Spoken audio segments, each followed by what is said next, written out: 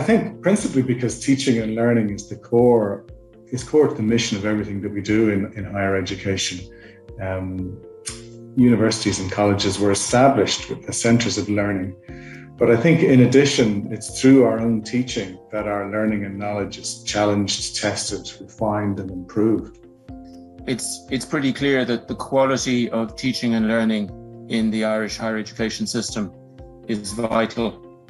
We need to make sure those 250,000 young people have the highest quality possible and with the most modern teaching and learning methods, techniques, assessment opportunities, learning outcomes that they can, so that these young graduates and not so young graduates across the full range of academic profiles and business and economic and enterprise profiles and all the cultural and social activities they'll get involved in as well, so that they can bring their full potential to these. Teaching and learning is valued in Trinity through academic achievement awards and the scholarship examinations. However, individual skills award those who attain excellent results during the year. While awards are great, communication between students and lecturers and TAs is vital. I've built up a good relationship with my lecturers, and this summer my dissertation supervisor commended me on the work over the last particularly difficult year. While awards look brilliant on the CV, words of encouragement from academic staff are also essential to encourage students by recognising students' efforts and pushes them to achieve. I think the first thing to recognise is that there are a lot of competing agendas in higher education. And I think the first thing to say is that good teaching and good pedagogical practice takes quite a lot of expertise and effort. And I think that there needs to be recognition that that expertise is both within the discipline itself, but also pedagogical. And as a core activity within higher education, I think we need to recognise its significance in terms of the contribution that it makes. And we often don't talk about contribution. For AHEAD is an NGO focused on creating inclusive environments in education and employment for people with disabilities. We understand that the classroom is right at the heart of learning and the teacher is at the heart of the classroom. And that's why we place huge stock in our work on promoting inclusive pedagogical frameworks like universal design for learning.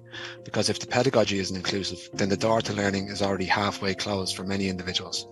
So we really understand the powers that teachers have to make a difference in people's lives. I think if you ask most people of the functions of a university, they'll point to teaching and research. And in many ways, to me, those are really kind of academic Siamese twins. It's very hard to separate the two. But I think research without dissemination can very easily become quite sterile. And it's very important for us to nurture the next generation of scholars through our teaching. And also, I think there's a societal value. We need to teach our students to think intensively and critically, and that largely comes through teaching activity. By valuing teaching and learning in higher education, we can start to see students and teachers work together in student partnership approaches and start to reap the benefits of them as well, which I'd be a huge advocate of as well. I think Vital Week is great for this because we can showcase best practices around teaching and learning, and then other teachers can start to pick up the tips here and there and maybe adapt their practices or reflect on their own. When teaching and learning is valued, students feel cared for and empowered to achieve. They could be inspired themselves to look into research, to become really passionate about a certain area. If they see somebody's really passionate about an area, they're more likely to be inspired into looking into that as well. And I think someone being so passionate about an area can really be passed through to other people through really quality teaching and learning. Perhaps in the past we've seen it as some kind of dual system whereby we have subject expertise and then bolted onto that we have the ability to teach and the challenges that people face when they're trying to learn that particular subject. And I feel that's not the entire picture. For me, subject expertise incorporates not just the expertise intrinsic to the subject itself, but also an understanding of the ways in which people can acquire the skills, knowledge, and dispositions of that subject. And that's a pedagogy, that is a teaching and learning expertise that's built into and forms part of the subject expertise. So therefore the notion of vitality is perfect for this particular series of events. You know, why is teaching and learning vital in higher education? Well, if it's not vital in higher education, then, we have a bigger question in a way to be asking.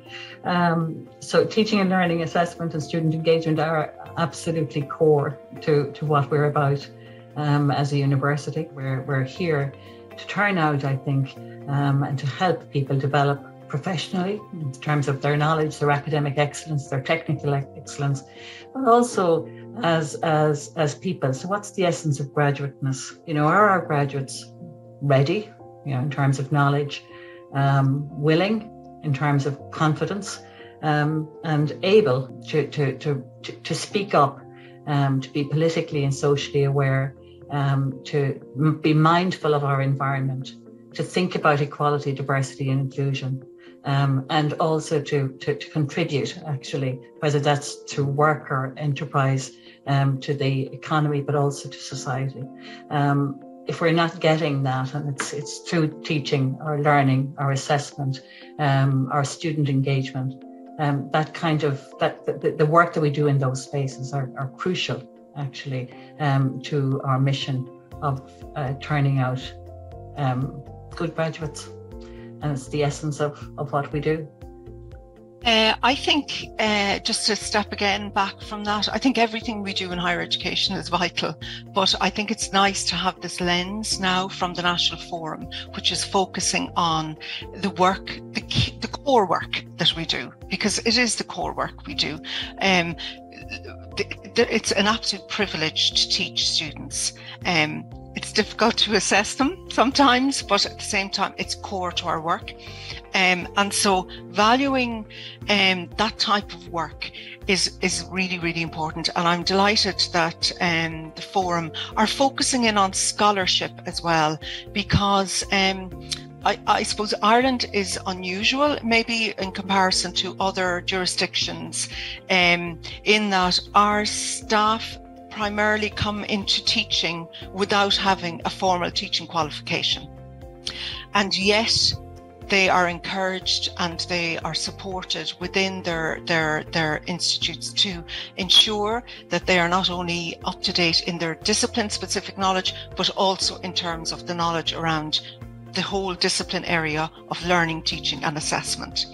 And so the fact that the Forum are, again, putting this lens on valuing this is really, really important, so that we see being up to date, being able to engage in new pedagogic approaches, being able to use digitally enhanced approaches, etc., is really, really important. But for me, the key thing is that it's evidence-based. So we're not doing it for the sake of doing it. We're doing it because we have researched it, we have seen where best practice is, and we are then adapting to suit our own contexts.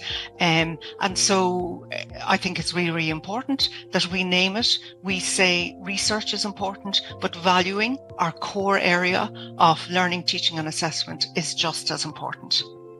I think it's really vital, because teaching and learning is what we do. It's sometimes considered our job, but we actually don't think about how we practice it. So I think it's really important that we not only help people to become scholarly teachers, but we also support them in engaging with the scholarship of teaching and learning through their practice.